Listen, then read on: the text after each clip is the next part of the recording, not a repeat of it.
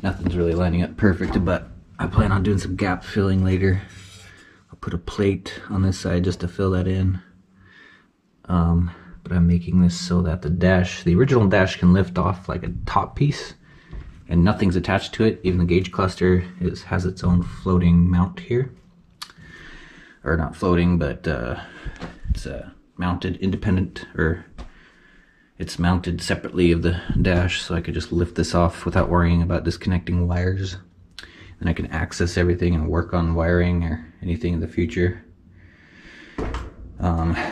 Need to trim a little corner here because I want this to be able to lift off easy. Right now it's gonna kind of drag on that corner when I lift off the dash. I'll make a little sliver.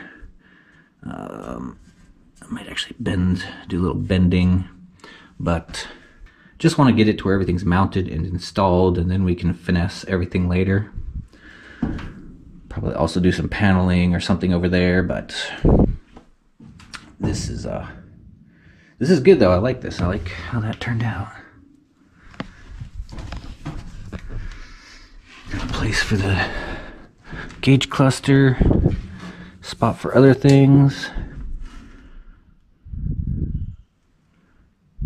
Could probably mount the switches up in here somewhere, but I kind of like this, so again, we'll mess with things later. Right now we're just kind of doing a rough cut, just kind of getting everything installed, just getting this to where it can function. Might have to do something different for the speedometer. This speedometer cable was already exactly the length it needed to be to reach the gauge cluster, and now it's a little higher and a little forward, and this just doesn't feel like it's going to have enough length, so I might just get like a digital speedometer. I'll look and see if there's an option for getting a longer cable, because I'd like to keep my original odometer running. I haven't quite reached 100,000 yet, but I've been somewhat looking forward to seeing that roll over to 100,000, so I'll see what I can do. Otherwise,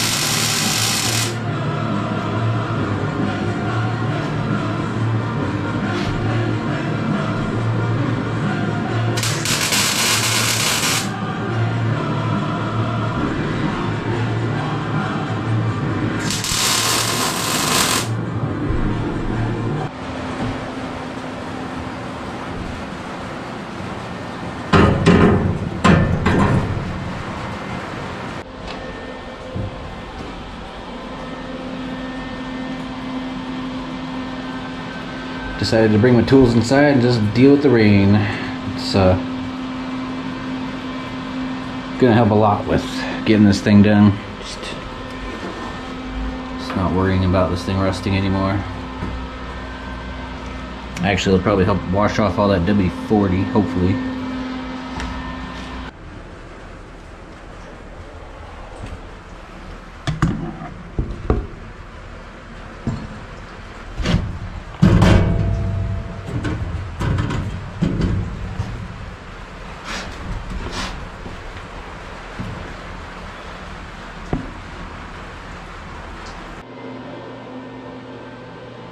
Okay, got that braced up pretty good. Run a couple more strips to make things good and solid. I'll clean up these welds. I'm going to finish welding on the back so there's no gap. Probably doesn't matter too much, but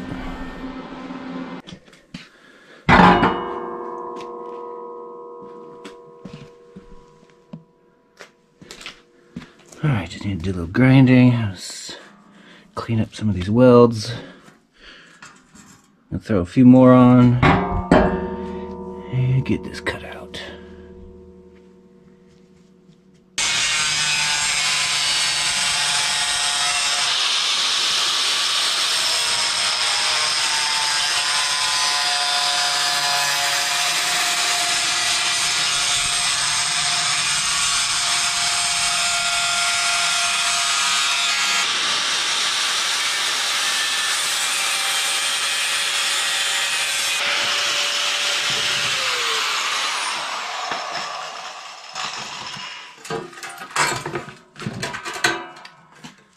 Alright, that cut those corners pretty well. Thought I was going to have to get out the plasma cutter. Sweet.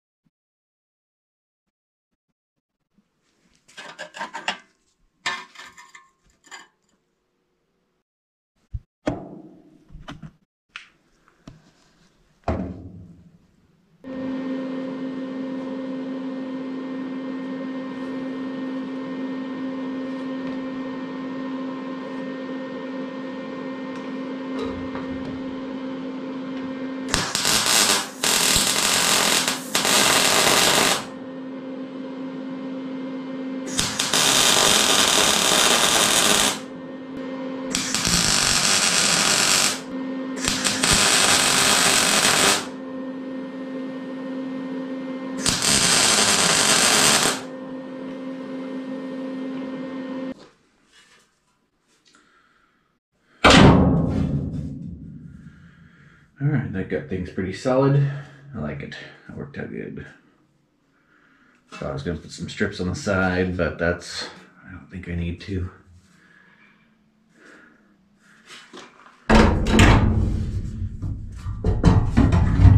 Very nice.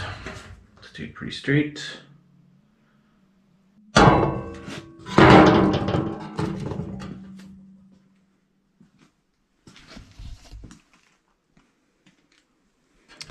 Yep, much better. Now I can push on this and drill holes and not have to worry about bending things and just keep things a lot more solid, stiff.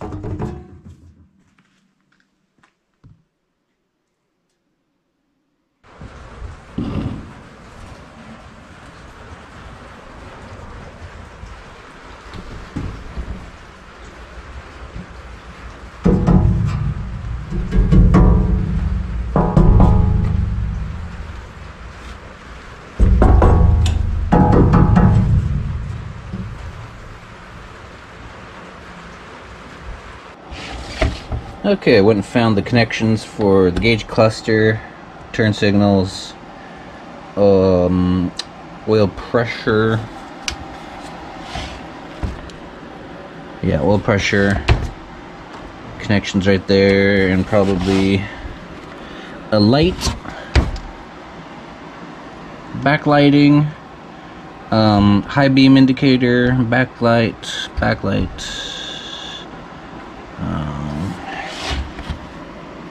or actually this is a backlight, this is the parking brake. So I'll go through these, find a power source, light these up and get them labeled.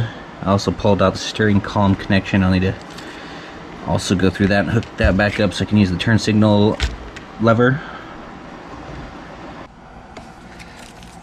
I'm unwrapping this bundle of wires, and I don't know if you guys, one of you might know what this is called, but there's no stickiness on it. And I can't unwrap it. It's like it's fused itself together, but it's really nice. I like that it's not sticky like electrical tape would, which would be leaving a whole bunch of nasty residue behind. So you can see it's wrapped, but it's, yeah, it doesn't unwrap. I'm having to cut it. So anyway, somebody let me know if you know what this is called. Okay, got everything separated so it's easier to figure out what does what.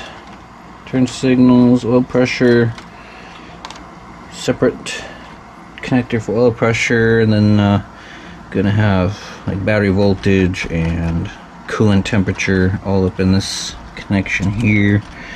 So I need to go through. I also need to figure out which ones are ground. Okay, that was a little confusing getting these gauges figured out. There's 3 connections on them, and I figured these were all common positives, but when I connected them and connected ground, they all pegged to full, and it took me a little while to figure out that the gauges take power, they peg to full, but then their signal wire is what brings the needle back down. So if we attach all the positives, the gauges jump up, but then we take the sensor wire, or the signal wire, like coolant temp, and that goes to ground, usually through the sensor, so that will vary the resistance going to the meter, and that's how you get your readout. Right turn, fuel, we got coolant temp, we got here oil pressure. Yeah, so everything, all the gauges take power. Voltmeter, that just connects to positive, and this is the ground for it. This actually grounds the whole case, as well as all the sensors. And yeah, that was, yeah, it kind of confused me a little bit, but got it figured out. Okay, so all these will go to a positive connection, or a switch to positive connection. These are all the grounds, or negatives. Got some positives over here, like for turn signals, the backlight, sensor wires for fuel, backlight positive. I probably should mark that on there. Parking light, that's actually negative. It's got a common positive connection through that terminal. High beams, that's a positive connection. Coolant temp goes to the coolant sensor, which is also in connection, connects to negative through the engine block. Okay, got that all figured out. Now I can zip tie these wires up for the second time. I had them all nice and neat and looking good. I thought I had it right the first time, but then I connected power. But yeah, I just was misunderstanding what was going on here. So the gauges need to be supplied with power, and then they have a signal wire. Alright, back the way I had it. I figured I had everything hooked up right, but when I attached power, all the gauges were moving at the same time, and I was like, whoa, that seems kind of weird, but yeah, that's normal. So we got grounds, switch to positive, and all our input wires.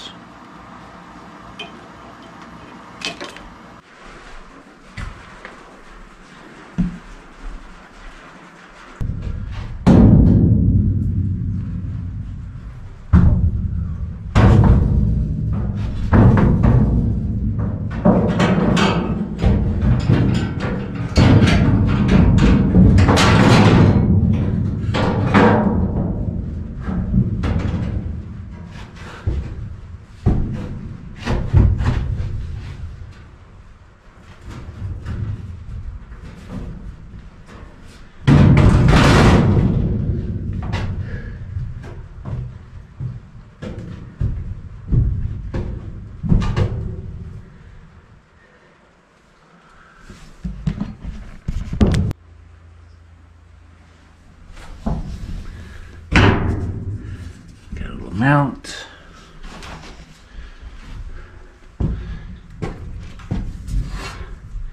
Got a spot for my gauge cluster. That looks, I like it. That works for me. Might wrap this in something later on, maybe like carpet or some kind of material. I'll put that off right now though. I'll probably end up painting it first. Look forward to painting this. I'd like to put some kind of retro themed colors on there. Or maybe just like a Winnebago brown, Winnebago tan.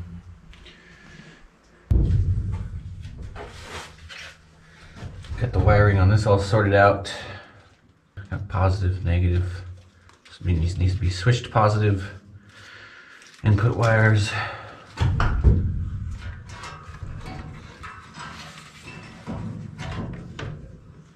And it does look like the speedometer cable will reach. Got plenty of room actually. Maybe that's just because I rerouted that through a different spot. But yeah, that's awesome. Alright, that works for me. That is great. That is so awesome to see that back in there. I want to drive it. I'll drive it right now. Got a little more wiring to do. I hook up the turn signals, headlights, all these. You know, I need to connect up the gauge. Need to mount it. But that is freaking awesome to see that in there.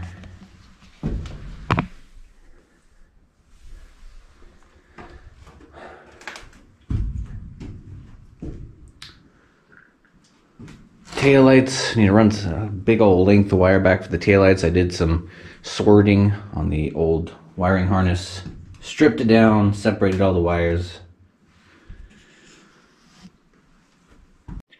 which was actually a lot of fun.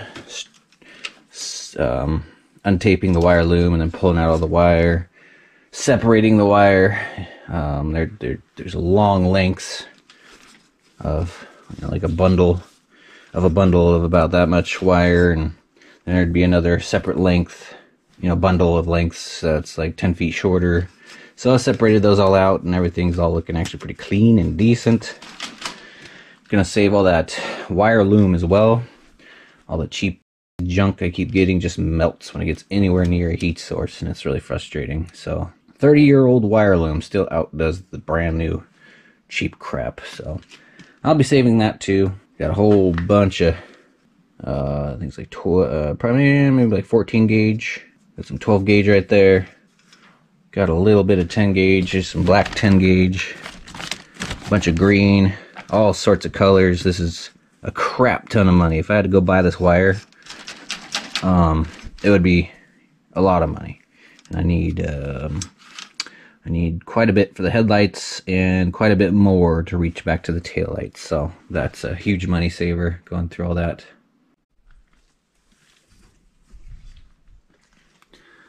Oh, I can't wait to get this done. This is awesome. I've made a lot of progress. It helped a lot bringing the welder inside here and just dealing with the rain and not worrying about the rust anymore. So next up, we're gonna wire up that gauge cluster. And hook up the brake lights, park lights, headlights, turn signals. I need to add a little button for a kick down button. It's like a downshift if I'm getting on the freeway or something. I heard a lot of hot rodders will just add a button, so I kind of like that idea. I'm gonna just add a button instead of trying to put a switch back on the pedal. Though I do think I have that somewhere.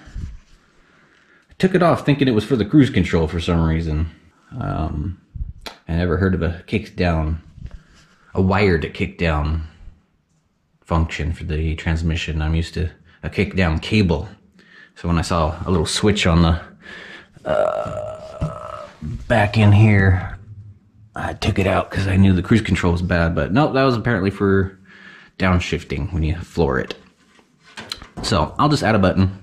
Yeah, I got a lot more wiring to do, but boy, I got the biggest part done, which was establishing where all the relays were going, the fuse block, Got the dash done. Got that nice and solid. Really happy with how that turned out. Could do a little more finessing with, you know, some little pieces. Trim that out a little more, but we're not worried about that right now. When I'm out on the road, or maybe when I get to a place in Arizona. Really looking forward to getting those 5 acres out there. I hope that works out. And we can work on it some more there, but yeah, we'll just deal with that for right now. I'm not worried about it. I love that the dash can just lift off and you can see everything from above, all the wiring, all the connections. If there's any repairs in the future, it'll be real easy to work on things. I will do the same thing with the vents. If I add some heating vents back in there, those will also not be mounted to the top dash piece. They'll just kind of float underneath it. And I might not even do that. I might just put some, couple of those 12-volt fans that you usually see in buses. Have those for drying out the window, and then get me a small universal heater core, which doesn't really have any ducting on it. It's just kind of looks like a space heater. So you can warm things up, get some air blowing on the windows, and I think I can defrost that way. Need to go through these connections and get my turn signals hooked back up.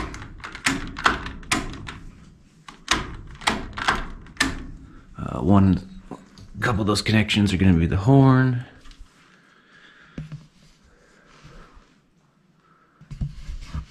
Lots coming up, everybody. Stay tuned.